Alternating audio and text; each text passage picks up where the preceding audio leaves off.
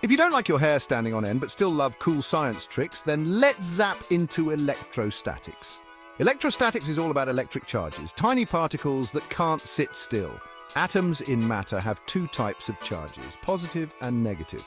Think of positive charges like enthusiastic puppies and negative charges as grumpy cats. Normally, atoms have an equal number of these charges, making them neutral. But when they lose or gain electrons, things get interesting. Gain electrons, and you get a negative charge. Lose electrons, and you're positively charged. Ever shuffle across a carpet and get zapped touching a doorknob? That's static electricity. Your shoes pick up extra electrons from the carpet, making you negatively charged. Touch the doorknob and zap. Those electrons jump ship, so next time your hair stands up or you get a little shock, remember, it's just those pesky electrons playing tag. Stay curious and keep exploring the electrifying world of physics.